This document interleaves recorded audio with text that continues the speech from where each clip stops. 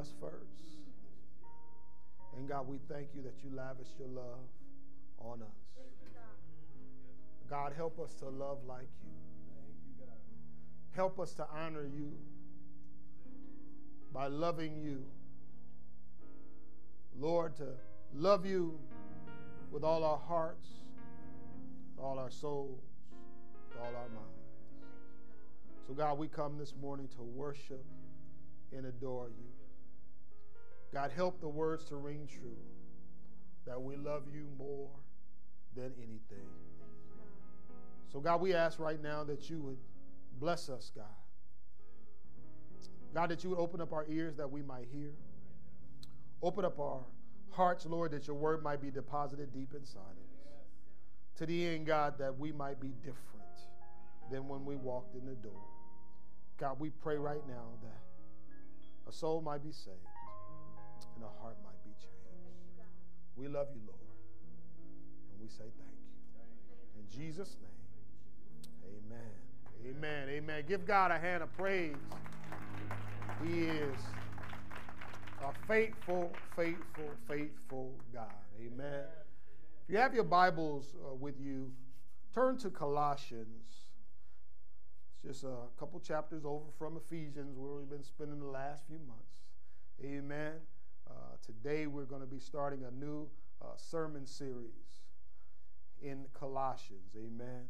And I will give you a little bit more about that, but I want to get this word, this scripture out to us. Colossians chapter 1, starting at verse 15.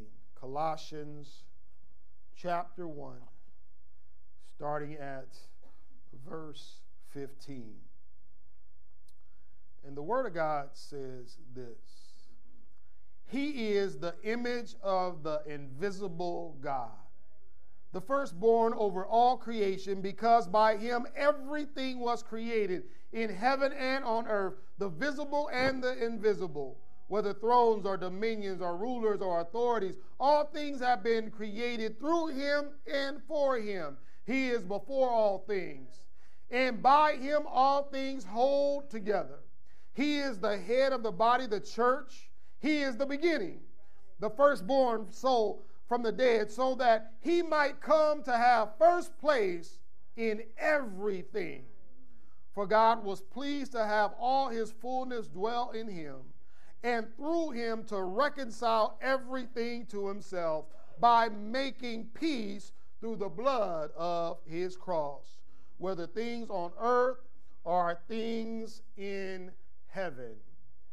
Amen. For his word. Listen, the May 14th, 2015 Charisma Magazine article, 7 Traits of a False Teacher, speaks to a dilemma in the church today. False teachers and their false teaching. See, a false teacher can be anyone in a position of spiritual authority or claiming to be. Listen, wolves don't often attack wolves, but they do go after sheep. See, they bring destructive heresies and destructive teaching and lies into the church, often by telling people what they want to hear. The article goes on and says they provide layers of truth mixed with error, but even a broken clock is right twice a day. Listen, the word of God says, Jesus said, beware of false prophets who come to you in sheep's clothing, but inwardly they are ravenous wolves. You will know them by their fruit. See, to beware means to be on alert, to discern what is being said. False teachers take advantage of the fact that many people are not well educated in fundamental biblical truths. See, to detect a counterfeit, the author puts forth, you must know what the real thing is. You must know the real thing. Those who deal with counterfeits, they study what the real thing is. Ladies, some of you got some real Gucci bags and some real things, some real Michael Kors, amen. You didn't get it down on 6th Street, man, at the man calling you over to the alley, amen. But many of you know the real from the fake because you've handled with the real thing. You've seen the real thing. You know what the stitching looks like on the real thing. You know what the emblems and all those things look like on the real thing. So when a fake comes, you go, that ain't the real thing. See, false teachers put forth those things that are fake, and we must understand what it is to know what the truth is. Amen? Listen, he says here, wolves don't advertise. Instead, they look like sheep. You know, you don't see a wolf come into church with a T-shirt on that says, I'm a wolf and I'm proud of it. He doesn't come in, don't stand by me, I'm going to eat you up. They don't advertise. He comes in like, God bless you, brother. May the Lord richly bless you. Hey, brother, how you doing? You coming to the men's fellowship? God bless you. Hey, sister, you looking well in the Lord today? Amen. And then the wolf even will come up and grab the Bible and say, turn your Bible to. See, because wolves are in every position of authority. Amen. See what we're talking about here. Jesus encourages his followers to be fruit inspectors. Listen, a wolf will always show his teeth. Amen. He's not going to be content with grazing in the grass. Amen. He's going to show his teeth. We must understand what the real, genuine article is. Amen. Listen, Jesus tells us that we got to be those who look at the fruit. So this author came across a great article from the Gospel Coalition written by Colin Smith entitled 7 Traits of False Teachers. See, this article talks about how to identify the fruit of false teachers. He compares the authentic with the counterfeit, as we saw when we looked at 1st and 2nd Peter. Listen, Colin Smith proposes there are 7 traits to consider when dealing with false teachers. See, false teachers have a different source. They have a different source. You want to ask, where does this message come from? Amen. They may propose that it comes from the word, but if you have looked at the real thing, you know that that's a different source. See, Peter told them, hey, don't look at these stories of men, these myths and fairy tales. Amen. I've heard some preachers, and I'm like, man, that's a nice tale you woven together. Amen. You might be able to sell that to some publisher somewhere, but that didn't come out the word. Amen. They got a different source. They have a different message. Amen. What is the substance of the message? For a true teacher, Christ is always going to be central. Amen. The one who teaches the word of God will show you we have everything we need in the word. Amen. Also, they have a different position. In what position will the message leave you in? Will it leave you in depending on Christ, or will it leave you lacking? Will it leave you with your ticket to hell when you thought you bought first class on the way to heaven? They also teach a different character. What kind of people does the message produce? Listen, good teachers teach, and they produce like kind. So a false teacher, if he's feeding you false teaching, amen, and you're buying it hook, line, and sinker, your produce going to be bad. See, it leads to a different character. What kind of people does the message, again, produce? What do you look like? It also has a different appeal. Why should you listen to the message? The true teacher appeals to Scripture. The false teacher makes a rather different appeal, appealing to your lustful desires, appealing to your itching ears, appealing to the things you want and not necessarily the things the Scripture says that you need. And also, the 6 things it is at 8 will show a different fruit. What result does the message have in people's lives? Amen. We got some folk in the church looking at rotten fruit and saying it looks fresh. And looking at the fruit, you don't want to hurt their feelings. You're like, your fruit is rotten. Oh, who are you to judge me? Well, no, the Bible tells us we're to be fruits inspectors. Amen. And then ultimately, number 7 is that it comes to a different end. Where does the message ultimately lead you? If it does not have Christ at the center, it will leave you lacking.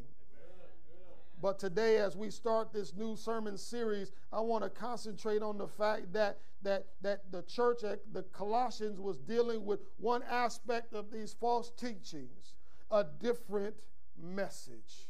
See, they had heard the fact that they had false teachers among them that were introducing these destructive heresies, amen, denying the very sovereign Christ who had established the church, amen. See, they had a movement away from the centrality of Christ, amen. The false teachers will speak about how other people can change their lives, but they'll leave Christ as the changing agent out, amen. In the church at Colossae, there was a similar problem that was going on like today, amen. These false teachers had entered the ranks of the church and threatened to undermine the very foundation of the church. See, the person and the work of Christ himself is central to the church and central to a Christian's faith. Amen? The Apostle Paul set out here in this word to right the ship that was in danger of running aground. See, this is our starting point for our series in Colossians, amen, Christ the center. See, Paul's letter to the Ephesians gave us the blueprint for the church, amen. We saw the blueprint, a blueprint for our families, a blueprint for spiritual warfare. He gave us a blueprint for the church that he established. We learned that he was the chief cornerstone and that everything else was built based on him. Amen? Here in Colossians, Paul turns his attention not to just the church, but the supremacy of Christ. Amen. Listen, don't treat Christ as second rate. He is preeminent. Amen. That means he is supreme. And so Colossians centers on Christ. It centers on who he is, his identity, amen, and what he has done for us as the church and as mankind. As we spend a little time today and moving forward in this book, we will see that Christ is truly Lord. See, there's some important themes that we'll deal with in the epistle to the Colossians. See, they include us dealing with the doctrine of salvation. I know many of us hear the word doctrine and we get a little nervous. I don't want to hear no doctrine. I just want to praise the Lord. Well, the Bible is full of doctrine. It's simply just teaching, amen. Don't let the theological word fool you, but you need to understand. You need to have some right doctrine. You need to understand what salvation is. You need to understand your Christian liberty. You need to understand ethics and prayer, amen. You need to understand what it means to rest in Christ.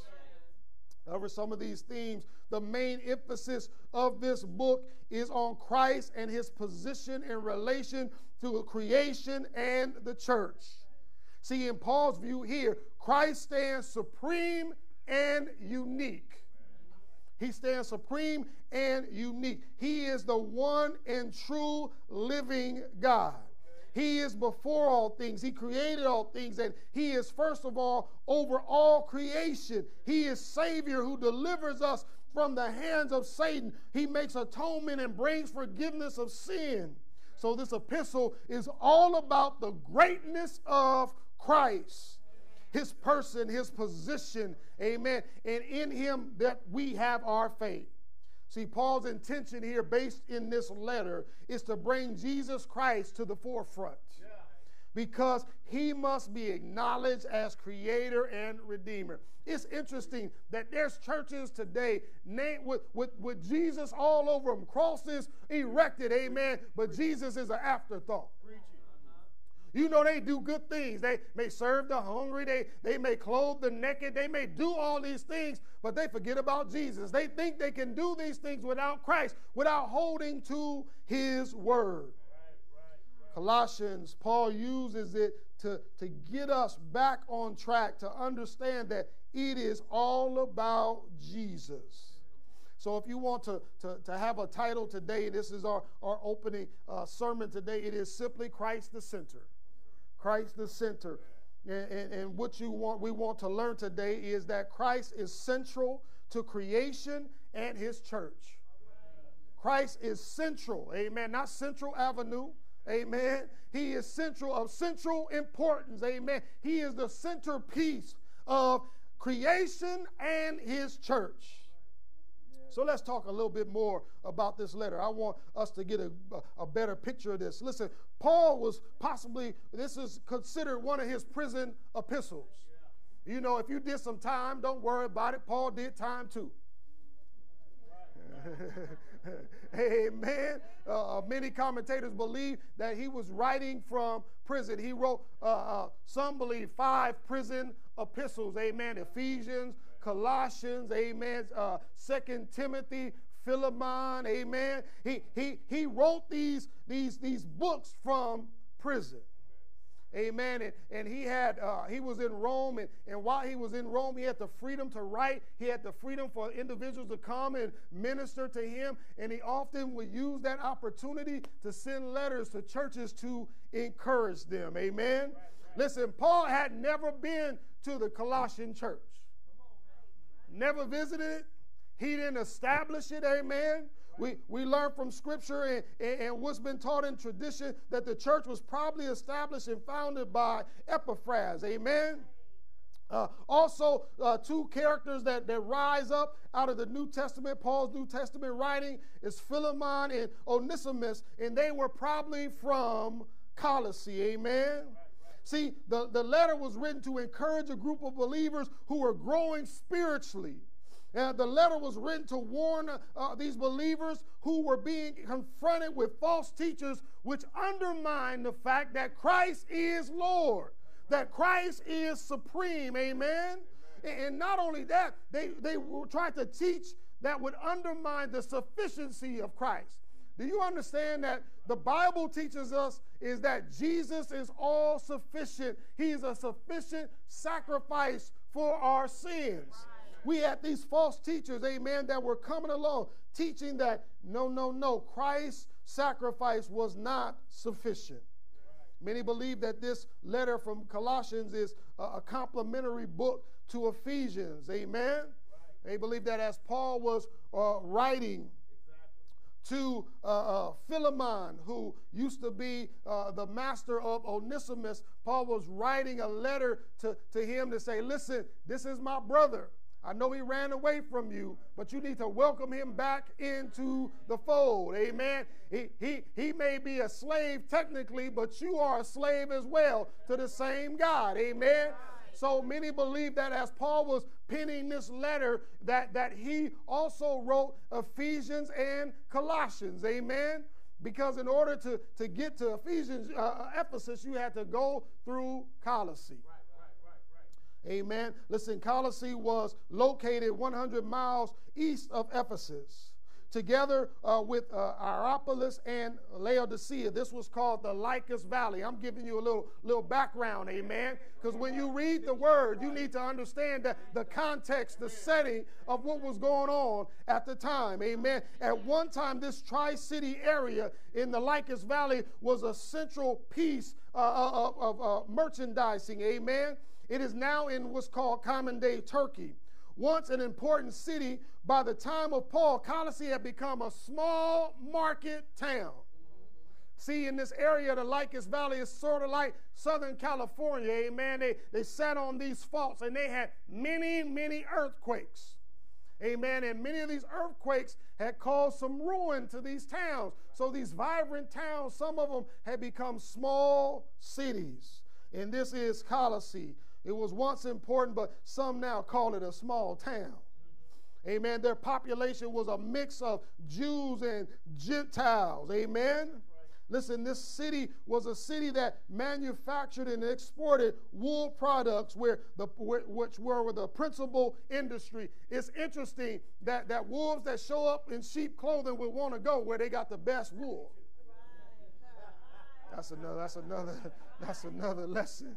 That's another lesson. So again, we have all this going on in this little bitty town. Paul is taking his time out to write to them.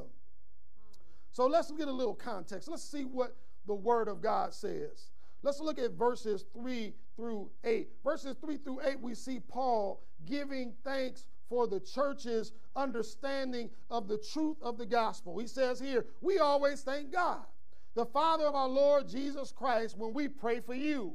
For we have heard of your faith in Christ Jesus and of the love you have for all the saints because of the hope reserved for you in heaven.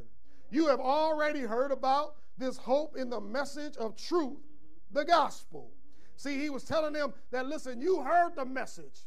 And I thank God for when I think about you, I'm praying for you, amen, because you have responded to the gospel message, the truth of the gospel. Then verses 9 through 14, Paul tells the church how he is praying for their continued spiritual growth. Listen, in verse 9, he says this, for this reason also, since the day we heard this, we haven't stopped praying for you.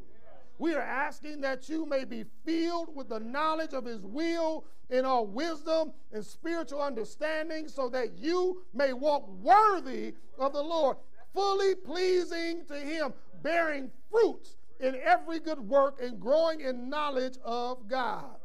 Man, don't you want somebody to pray that for you? Amen. That's what I pray for our church, that we would grow. Amen. That we would grow in Christ, be pleasing. Amen. In all wisdom and knowledge. He is praying that they be in the center of God's will. When you see that phrase, walk worthy, he's talking about your lifestyle being worthy of your relationship with Christ. Amen. He's telling them that he wants to pray for them to grow. See, as we look at the context here, it begins to point us to the fact that Christ is central to creation and his church. Let's look at our scripture text. The first thing we understand from these verses is that Christ is central to all creation. To all creation. This morning, as we prepare for worship, Michelle led us in the song that this is the day that the Lord has made. And I posited the fact that it ain't been a day that he ain't made. And see, we need to rejoice because he is the one who makes day. He is the one that is central to all creation. You don't believe me? Look what verse 15 says. He is the image of the invisible God, the firstborn of all creation.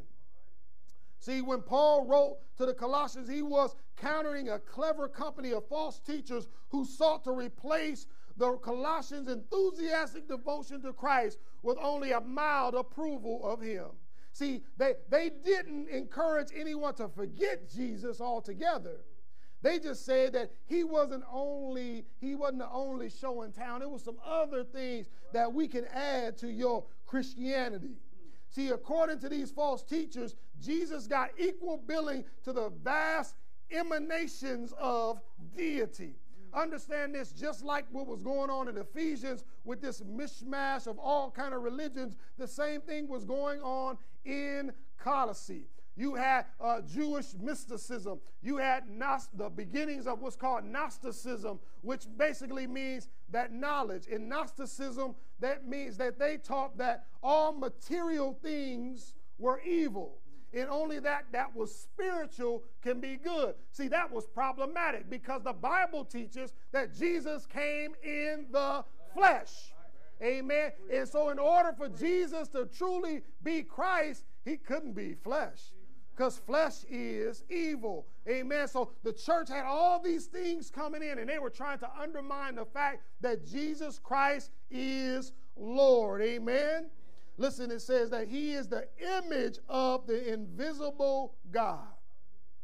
The word for image, it was used in Paul's time for likeness, or like those likenesses on coins or portraits or on statues. It carries the idea of correspondence to the original. Right. Has anybody in here ever seen Abe Lincoln? No, nobody here. If you have, let me have a chat with you afterwards. Amen. But amen, when we look at the penny, we see his likeness. If I showed you a picture of him today, you would say, that's Abe Lincoln. Right. Amen. It is a representative of him. Amen. Of the original. Jesus is the image of the invisible God. He was a physical representation of God the Father. Amen. Jesus often tells them, like, ain't nobody ever seen God. He said, you seen me, you seen the Father. He is the visible representation. He is the image. Amen. I was talking to little Jeremiah, our son, one day, and I asked him, we were looking at some pictures, and I said, you know, that's my mama. The girls used to call my mom Mom May. Amen. You know, we black, we give them all kind of names. Mom May, some of us. Amen. And so he's looking at the picture. He's never met Mom May before. Amen. But the picture is a physical representation of her. So when I show him another picture, he goes, that's Ma May.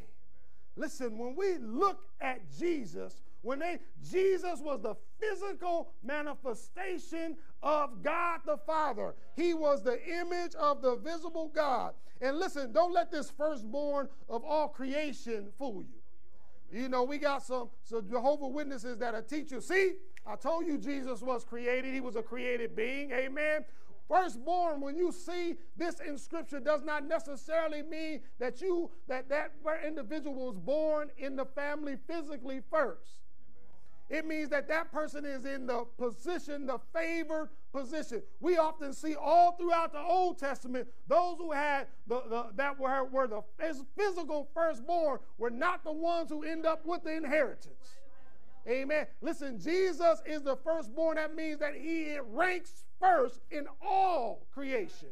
Amen. He is God because he is first in all creation. He is firstborn because he is number one in rank. He is in the honored position. Amen. Verse 16 tells us, for everything was created by him in heaven and on earth, the visible and the invisible, whether thrones or dominions or rulers or authorities, all things have been created through him and for him. Listen, if you want to try to debate, amen, it says here, for everything, amen. You don't have to get too deep. You don't have to get real crazy, amen. Everything means everything was created by him in heaven and on earth. See, how can everything be created by him if he was created?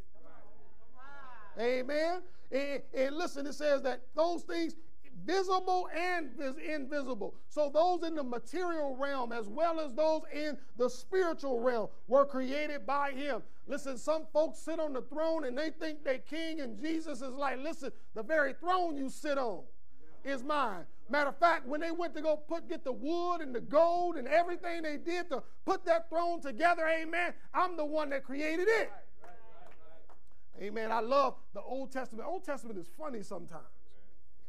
I remember reading, and God is speaking to one of the prophets. He's telling them, tell these idiots, listen, the very wood that you cut,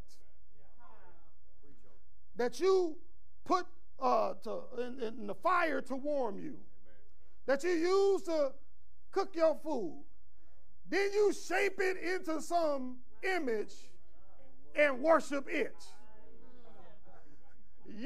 The image that you made. How can something worship that's created worship something they created? See, the Word of God will show us our own stupidity if we just listen enough. It's telling us in the Scripture that Jesus created everything, period. Amen? Then I love verse 17. He says, he is before all things, and by him all things hold together. See, Christ has no beginning. He has no end. Amen. His physical ministry was but a chapter, but he has always been God. There has never been a time when Jesus was not God. Amen. He was before the beginning, and he will be before there is an end, because he is eternal. Amen. He is before all things, and by him all things hold together. Listen, I know that you think you are holding your life together. I know you think that it's your job, and I know you think it's your big fat bank account and your smarts, amen, as the old folks say, your smarts. It's not that. God holds everything together by his power, amen. It is Jesus who sustains us. It is Jesus that holds all things together. See, his power guarantees that the universe is under control and not chaotic, amen. See, Christ is central to his creation. Not only that, Christ is central to his church.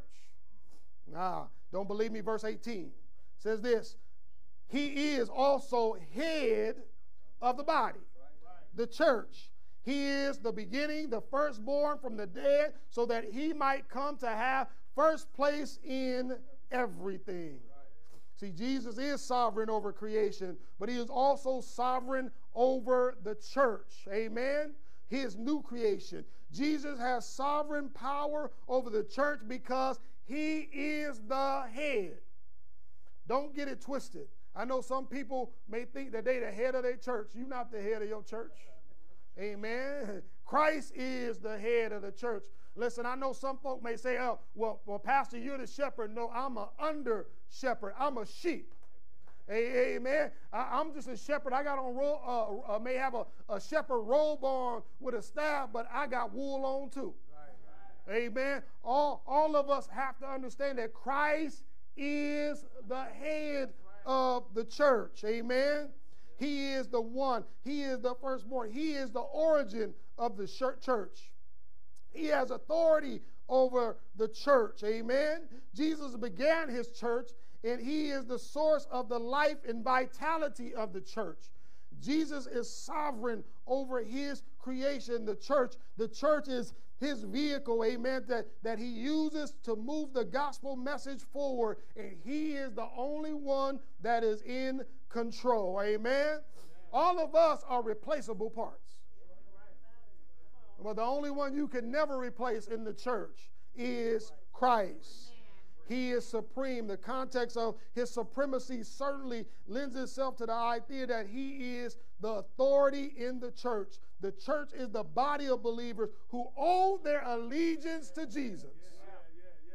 Listen, many of us, in our country, we pledge our allegiance to the United States. Amen. We put our right hand over our heart and we look at the flag and we listen to the songs and we get all. But listen, is your allegiance to Christ?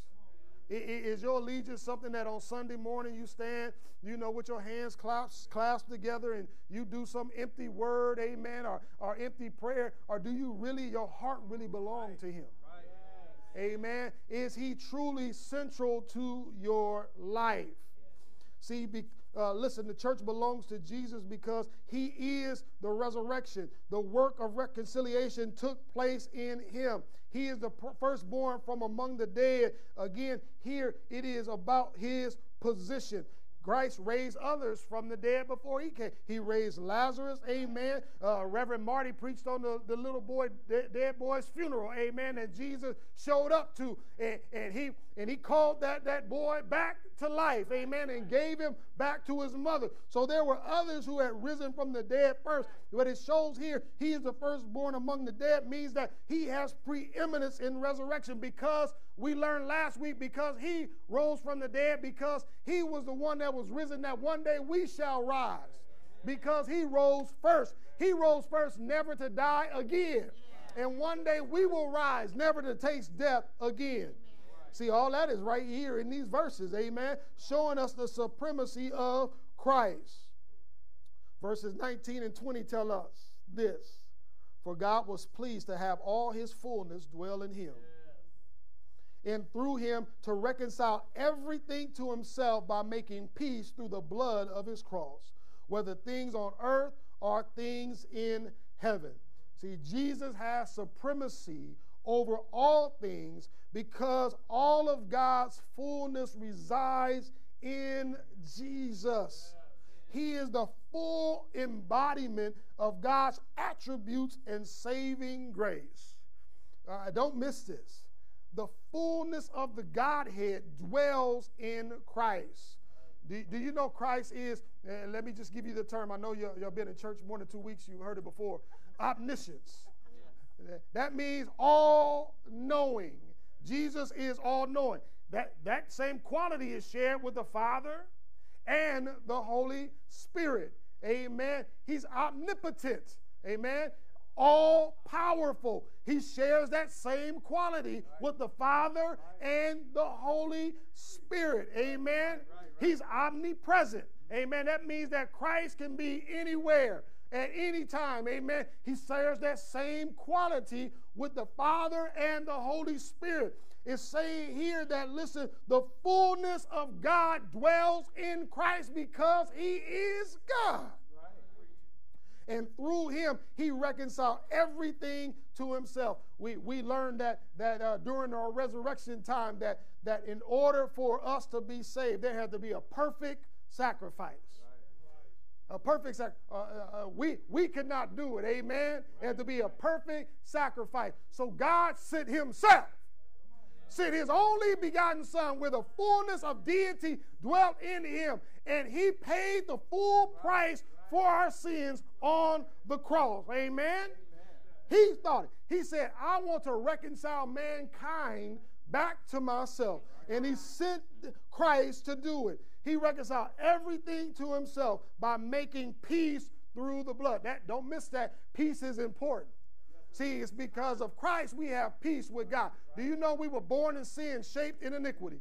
That means that we came here as God's enemy. I know you always said, no, I love the man upstairs. I've always had a good relationship with God. No, the Bible says that if you are not with Christ, you are against him. So before you came to Christ, you are his enemy. And it needed to be a peace treaty between you and God the Father. And the only way that peace treaty could be brokered is by the blood of Jesus. That was a peace treaty that was brokered on the cross, amen, by God and God alone. It's through the cross that he took care of our sin debt. It's through the cross that he did all this for us.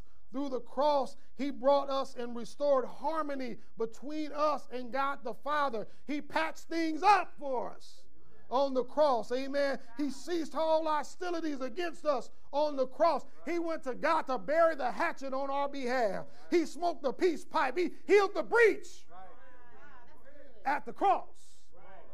See, he is the one who is central to creation. He is central to the church. I love Israel Houghton's song, Jesus at the center. Amen. He is at the center of it all. Amen. He talks about from beginning to the end, he is at the center. Talks about the fact that, listen, everybody, you can deny it if you want. He is the center. Every knee shall bow. Every tongue should confess. He says nothing else matters. Amen. Because Jesus is the center. So why is this important as we start this time in Colossians? Why is it important for us to understand that Christ is the center? Christ is central to creation. He's central to the church. What does that matter to us? Listen, as Christians, it's all in a name. See, it's all in a name. See, without Christ, there is no Christianity. Without Christ, we are here, like I told you a week or so ago, we're spinning our wheels without Christ. It's all in a name. If Christ is not the centerpiece of your life, you why fake the funk? Amen. Why present yourself and say, hey, I'm a Christian? How are you going to be a Christian with no Christ? It's important for us to understand that you have those that are out there teaching things that would undermine the fact that Jesus has to be central in your life. It's not your good deeds that are central. Because Paul says your good deeds are like filthy rags. Amen. It's not your accomplishments that are not essential. The degrees you have up on the wall. Amen. How many businesses you've done. Your corporate client. That's not it. Because Paul said that, listen, he says that's like dung. He says, I give that all up for Christ. If Christ is not the center of your life, then what life for us is not even worth living. Christ has to be the center. Amen. And once you understand he's the center, then you begin to, all life begins to flow from him.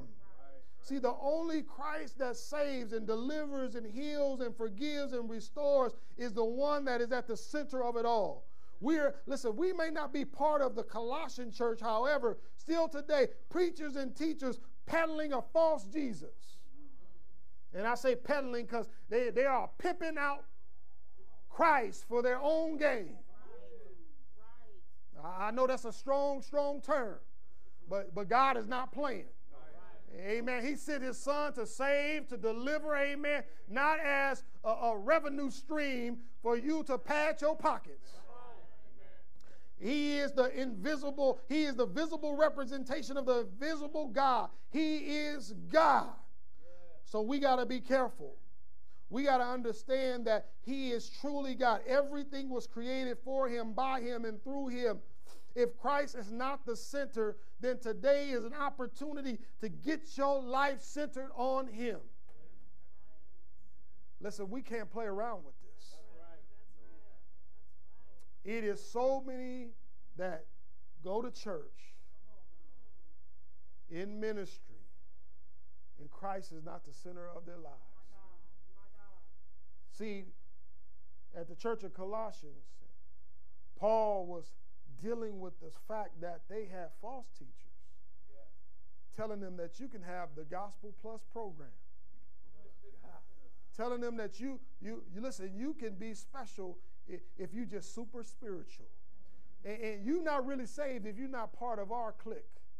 That you didn't go through this process, you didn't take this class, and you didn't join this team. Amen. God said that Jesus Christ is the centerpiece of all creation.